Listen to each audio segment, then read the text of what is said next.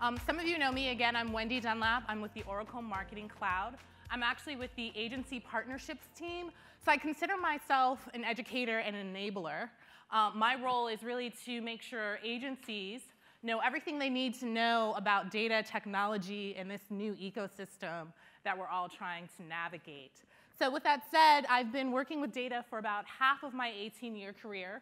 Since about 2007, I've been working with data and data management platforms. And I'm also a science fiction geek. So I have been waiting for the full realization of artificial intelligence since Skynet. Like, I'm ready. And so I'm really excited and enthused to introduce this panel of experts to you guys today. So just to name them off, and you guys can come up and take a seat. We have Mike Margolin, who's an SVP, Director of Audience Strategy at RPA. Mike. All right, we've got Brian Colbert, who is the GM of Emerging Technologies at IPONWeb. We also have Akhil Parikh, who's an SVP at 4C.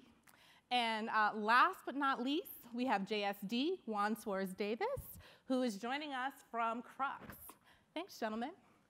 So there are a couple of things that I want to accomplish, or a few things I want to accomplish with today's panel. I want you guys to walk away with a full working definition of artificial intelligence. I want you to understand what it is and the components that comprise an AI system. I also want you guys to be aware and have a working knowledge of the implications to the agency model for AI. But also, as marketers, I want you guys to have the knowledge of what it takes and when and why an AI system should be integrated into a client and agency's marketing. So with that said, let's start with the definition. I'm going to toss this to Brian.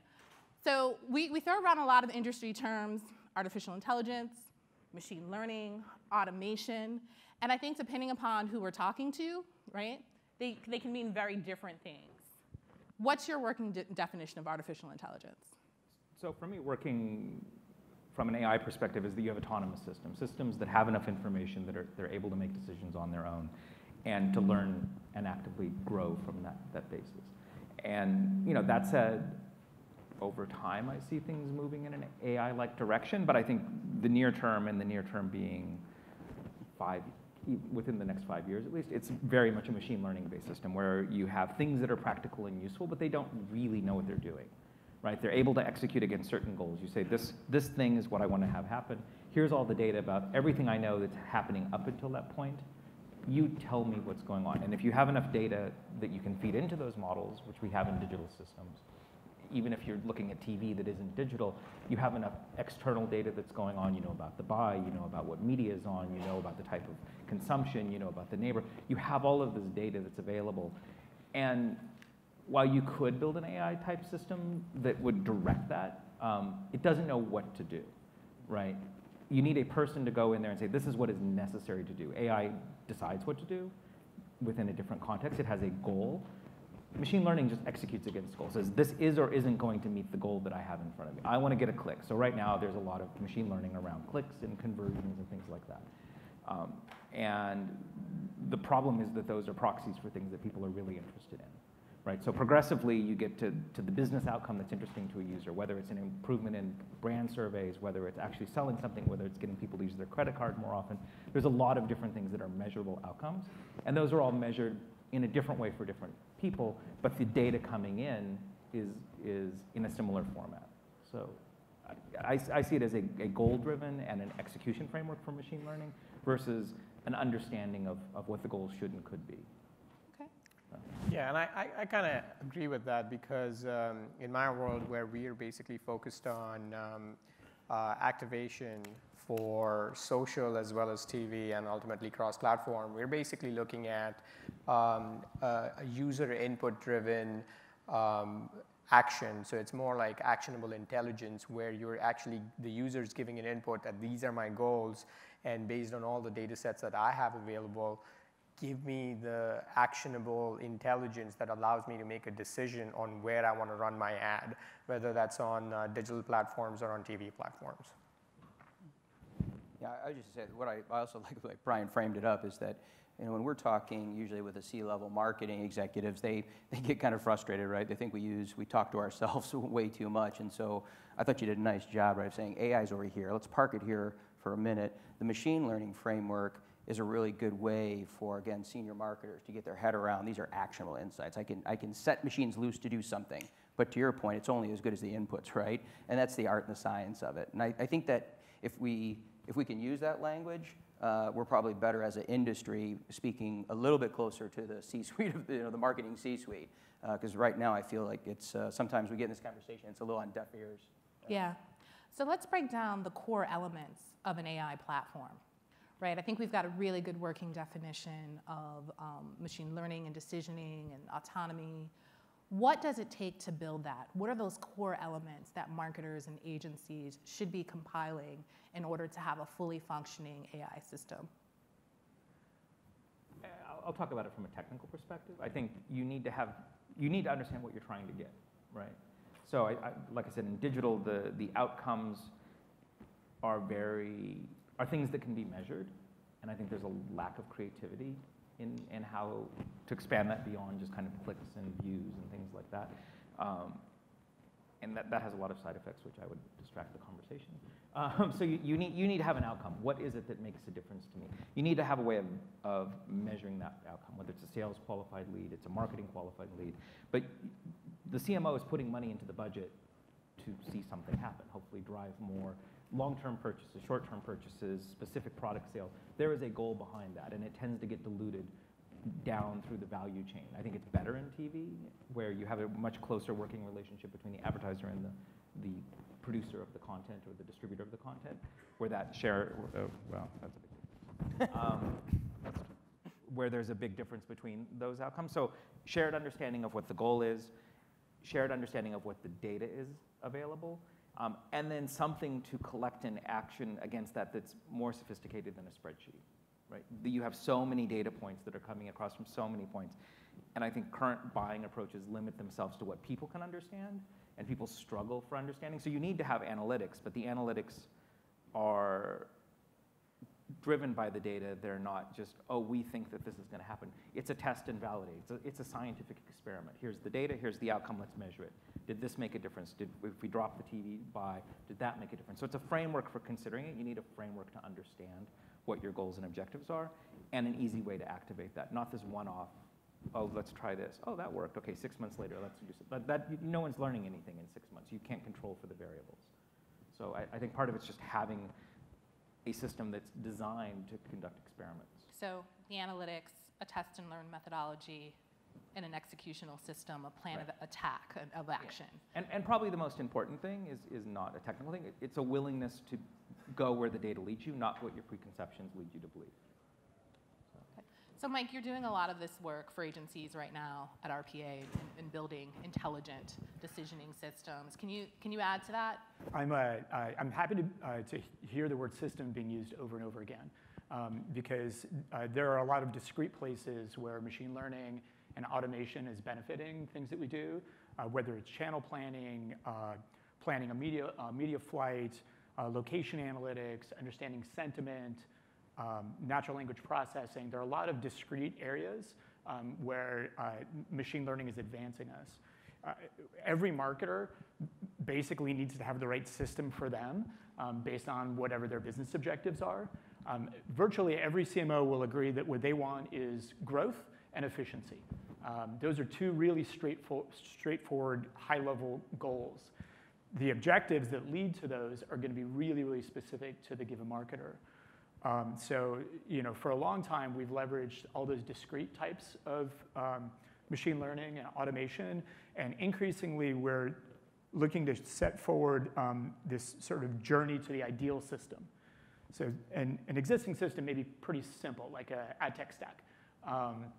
There's a DSP, there's a DMP, there's a dynamic creative platform, there may be a fractional attribution platform, and all those things as discrete elements put together can be pretty useful. And then you start thinking about all the other things, different data sources, different types of technology to solve different problems, how they get integrated in the system. And that's really nice. And I think for many of our clients, we're going to be close to getting really solid systems there.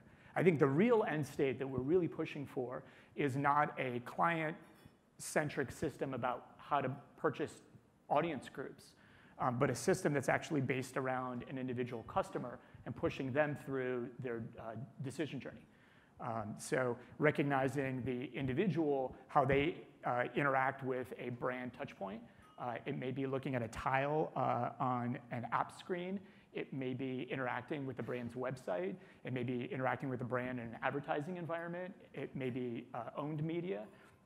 And designing to different emotions to push those people through that. So I guess when we think about our ideal system, what we're kind of most excited about, it's this very people-centric, DMP-focused data environment that's really based around that individual person. Okay. So I want to pull something out of that. We've gone through the elements of what an AI system would entail. But let's say I'm a marketer, and I'm deciding whether or not to invest in AI, either with my agency or in-house. When and why would I do so, other than the fact that it's just a really cool thing to say that I did, and there might be a great story in Ad Age? What are the concrete business reasons to integrate AI into a marketing platform? Well, I do think one of the first things is this recognition that you're going to get greater value out of a media investment with more data points connected rather than disparate from one another. And it's a situated belief. There are some situated beliefs that are around, hey, if I could just buy the cheapest ad inventory, that's how I get efficiency.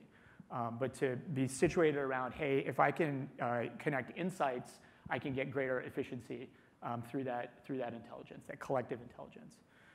And then from there, building onto use cases. We've had some occasions where a client has significantly invested into a big automation platform, and they spent, in some cases, almost as much money on the tools and technology as they did on the media that they put against it. And at that point, it kind of ends up being upside down. It's hard to look at that type of investment and say, hey, we actually saved money. So we try to bring our clients through a data journey where we get initial wins with disparate pieces of that technology and then layer on one after another.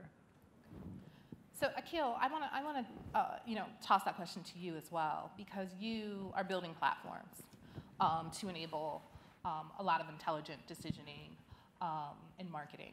Yeah. How do you talk to potential clients and partners about the benefits of artificial intelligence? Well, like I said, I don't necessarily talk about artificial intelligence. I talk about, and my job is relatively easy because 4C is basically a data science company first. It's built on those principles where they've taken disparate sources of data. For example, on social media, they've taken data from 1.4 billion users of public engagement data, and then they've combined it with that engagement at the brand level and the affinity associated with that brand with a particular program, and created their own index that allows them to figure out, okay, which program has a stronger affinity to the brand and vice versa. And they've established that affinity index with 25,000 different brand categories, interest categories, and 50,000 brands. So that's the premise through which the company's been built. They've established a platform on the social side as a DSP that allows agencies to basically target ads across all the social media channels with one single workflow and bringing in additional data. What we're doing, or what I'm doing essentially with 4C, is extending that practice to TV. We're bringing that same technology, the same audience-driven targeting, combining social data with viewership data, and that viewership data could be Nielsen data, could be ComScore data, could be fourth wall or set-top data, ACR data, and associating those social affinities.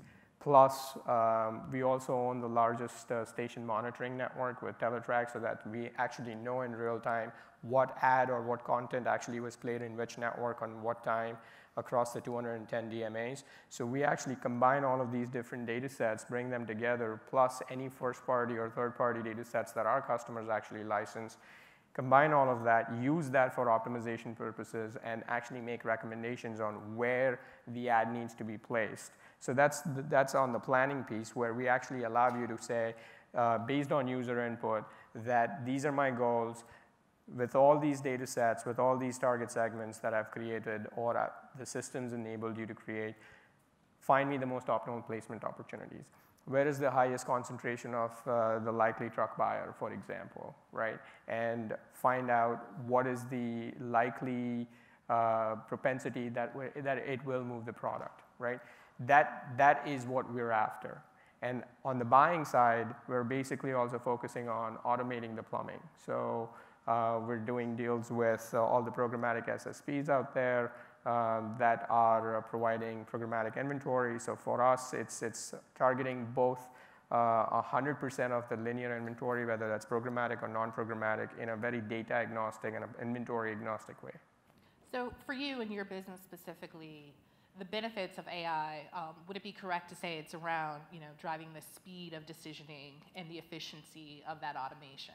Yeah, absolutely. I think it really depends on what the client objectives are, but definitely speed, efficiency. Efficiency is it depends from client to client. Certain clients operate, everyone has their own behavioral optimization tool, if you will, but how quickly can we take all of that data, make decisions relatively quickly, and bring that efficiency together and say, here is how we've computed billions and billions of rows of data in a few minutes, and here is the response where this is where it should be. What would take them weeks would be done in a matter of minutes or hours, if you will. So efficiency is something definitely we focus on. And as someone who's spent the majority of my career on the media side, that's a little terrifying to me, right? One thing I want to transition to is sort of the value of human intelligence in all of this, and how this is going to impact the agency model. So JSD, Crux, you guys are reaching out to agencies, you're powering their data with your data management platform.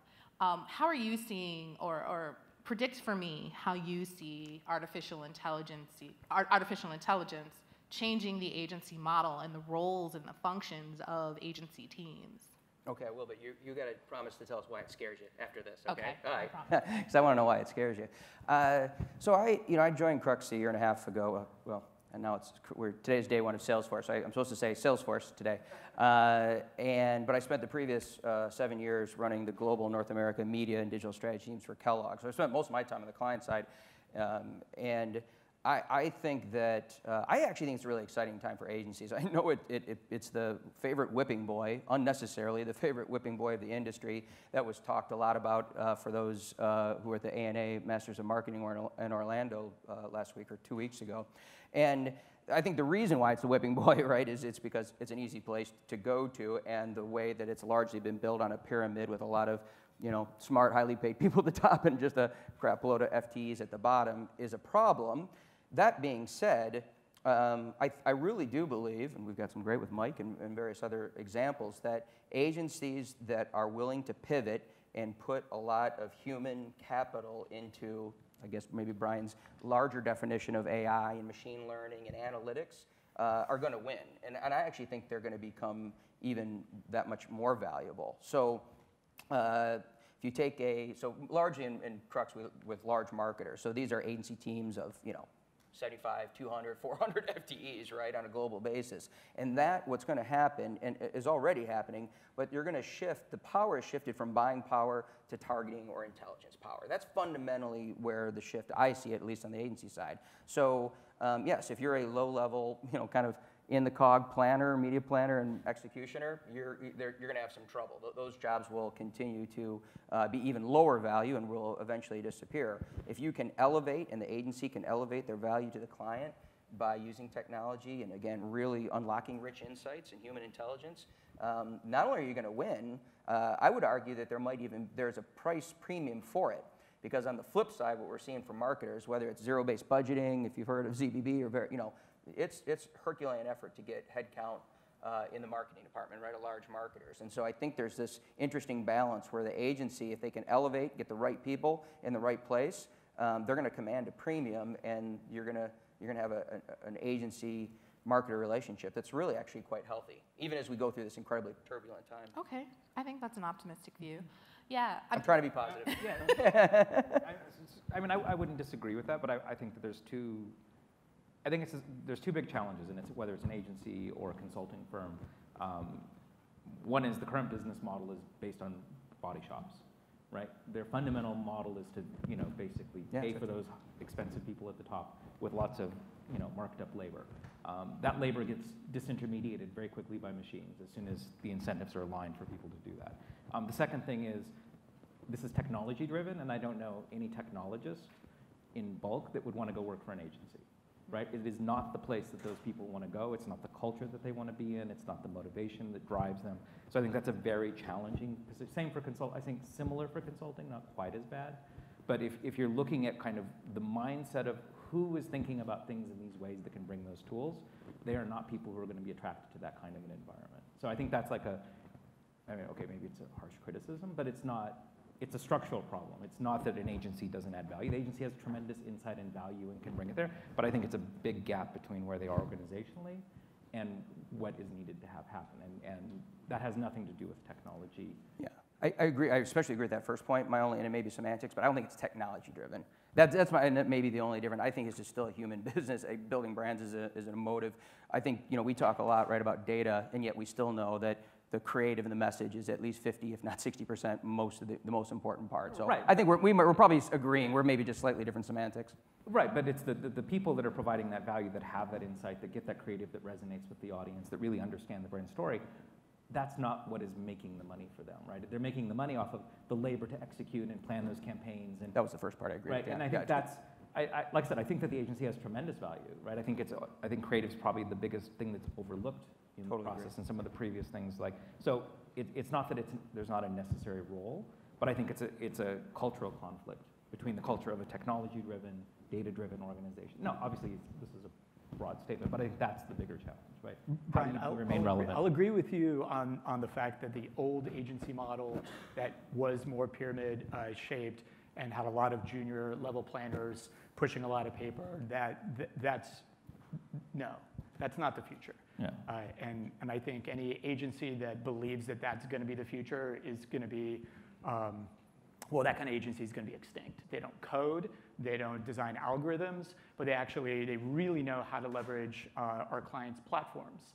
So they're the ones that are getting trained on leveraging different types of technology, whether it's social sentiment data, whether it's fractional attribution data, and understanding how to operationalize it within the workflow. And that's just on the media side of things. On the creative side of things, we're talking about things like storyboarding experiences. How do we design ads that push emotional resonance at different stages in the customer journey? So when you think about an agency being situated around those things, well, there are a lot of people that are excited about being in that type of agency. In fact, recently we've shifted over a number of people that used to be digital planners to being digital buyers, and they're working with more and more parts of the ad tech stack. And these people love it. I mean, they come into work and they feel challenged every day. They're able to interact in so much more of an active way than they did in the past. So I actually think that there's a lot of viability, and it's a pretty exciting time to be in an agency. It's interesting that you bring up sort of consumer journey mapping, right? Because I think that agency folks, we love to talk about the art and science of what we do, right? And sometimes it's intentionally to overcomplicate what is really simple. And I think that artificial intelligence is going to operationalize or take away some of those operational functions in the agency world, and we'll see those go away, right? Some of those lower skill level FTEs. I think that the art piece, though, is really significant. And the ability to identify what is going to move a consumer emotionally, right? What is going to influence their favorability and those cultural associations, which is just it's not done by creative alone, right? It's also done by media placement and content alignments. And understanding the context of someone's... Yeah. In the context, exactly, right? And so do you see a future where artificial intelligence can realistically replicate that? I think it's more likely that existing platforms like virtual personal assistants and chat bots in messenger apps, I think that's probably a more likely scenario where AI is operating that, because it's a really closed environment. It's a relatively straightforward system with straightforward protocol. There's a reason why there are, I think, 3,000 skills that Alexa has and 11,000 chatbots right now on Facebook Messenger. It's a pretty fixed protocol. So those are doing a very specific task.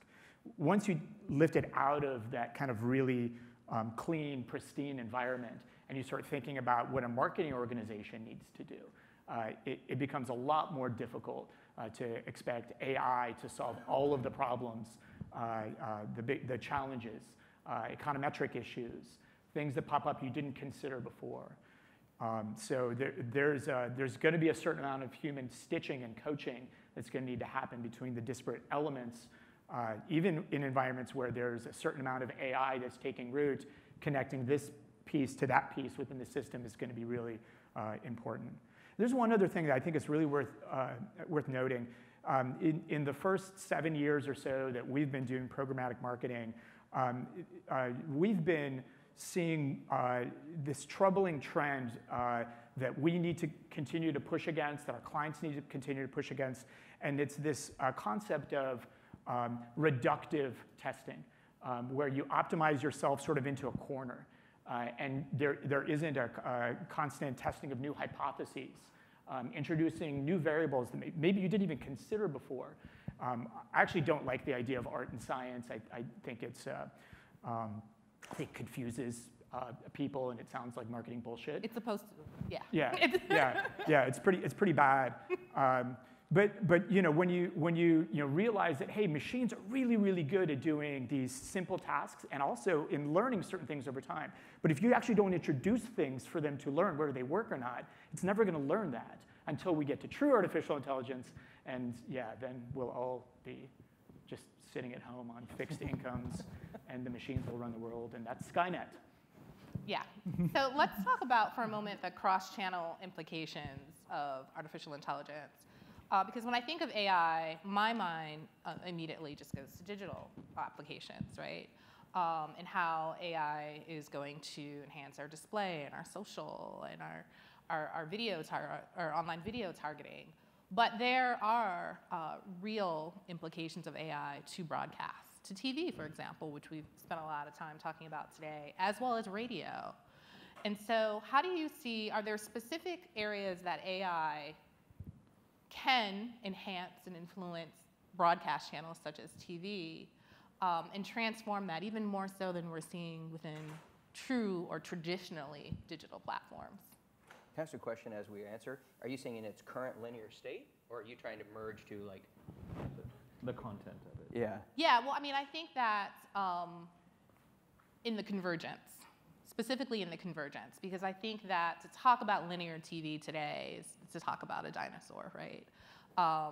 TV is converging. We see the direction it's going. And we spent a lot of time speaking this morning about programmatic in TV and what that looks like, and is that realistic to expect TV to even be fully programmatic and data-driven, and what segment of TV can truly realize that? And so I asked that same question about artificial intelligence.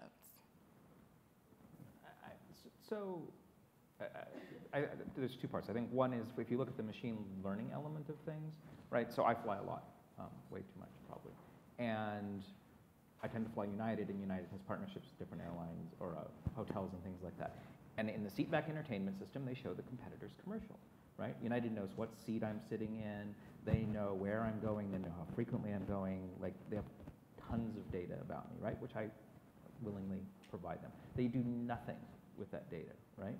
Now, a simple machine learning system could dramatically alter that equation, right? And so it's like a simple step where that AI just kind of replaces this basically rote system that doesn't have a lot of intelligence in it. If you look at TV, and I think that if out of home is going to evolve and become more clever in that respect, but I think if you look at TV, the trend that has kind of been mentioned, but is peripheral, is the content, of how people consume that content is not just it's going to converge, but it's just going to fall off a cliff at a certain point, right? I don't know when that is. I have a 15-year-old and a 12-year-old, and I can't imagine in 10 years that TV exists like it does now. I can't imagine that people of that age will consume TV like they just won't do it. They have no experience, they haven't got the training, they have zero incentive to do so. And so at that point, you have to have driven that, whether anybody wants to or not. The choice is there. The choice is abundant. And so the choice of consumption. The choice of consumption, and the choice of consumption is ubiquitous. You get to choose everything, whether it's VR on your phone. And so you have to have that data. People cannot make those decisions. AI, machine learning, whatever variation has to come to the point. So I think it's like people were expecting, and this is getting maybe too far off, but a machine to be able to play Go independently compared to chess to be decades off.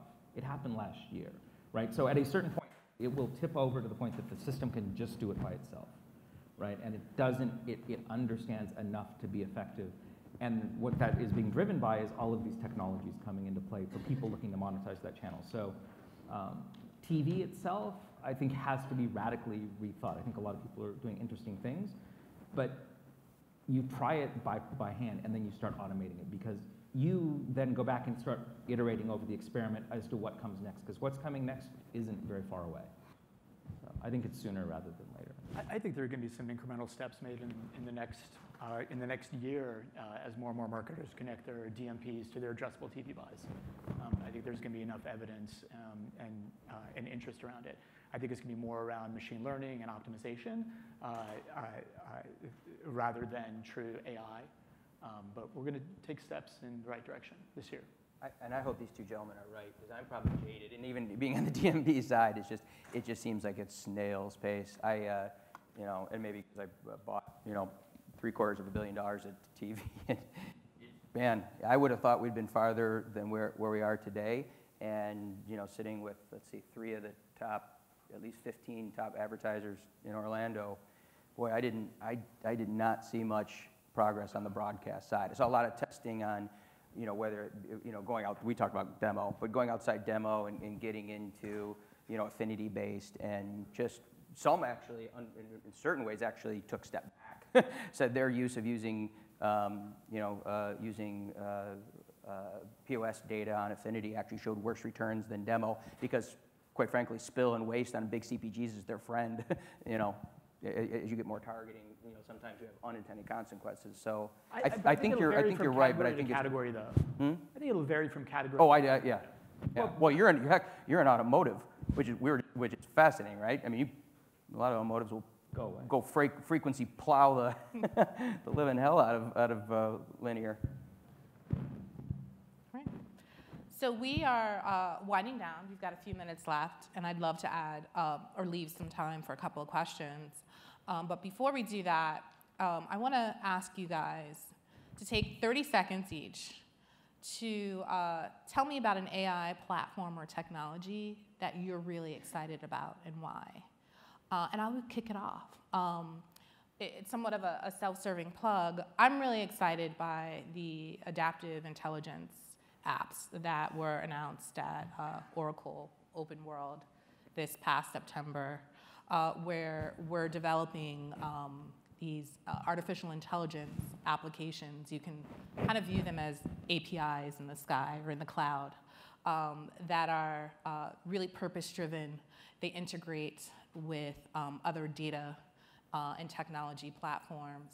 They allow for supervisory controls so that marketers can control the decisioning if their corporate policy and other dictates that the AI system needs to be aware of. And so they really allow for fully flexible machine-human, human-machine interaction. But more importantly, these adaptive intelligence apps also integrate blue sky data. And so the implications of having that data integrated into artificial intelligence and decisioning, I'm really excited about and really looking forward to partnering with a lot of our clients and executing on this in the near future. JSD? Well, since you said that, I have to say the You gotta do Einstein it. product. Otherwise, I would be shocked on this chair. And in all seriousness, and it's in the sales side. It's not in the marketing side, so it's not at Dreamforce. I was fascinated to see the Einstein artificial intelligence brought onto the sales side, on the B2B side. It's not an area of my expertise, so I was absolutely blown away at the artificial intelligence. That kind of what you just said, probably for a good reason, right? There's lightness there, and how they were using that, both again the human elements, sort of the emotive state of where they were in the sales process, and then the artificial intelligence that, at least from my perspective, could be combined to increase that customer journey. So I was fascinated by it. That's mine. I would say that the work that's being done in public, like Microsoft, Google, General Electric is even announcing basically these open machine learning platforms that are able to do deep learning. They're able to leverage hardware and basically bring your own model to what's interesting to you.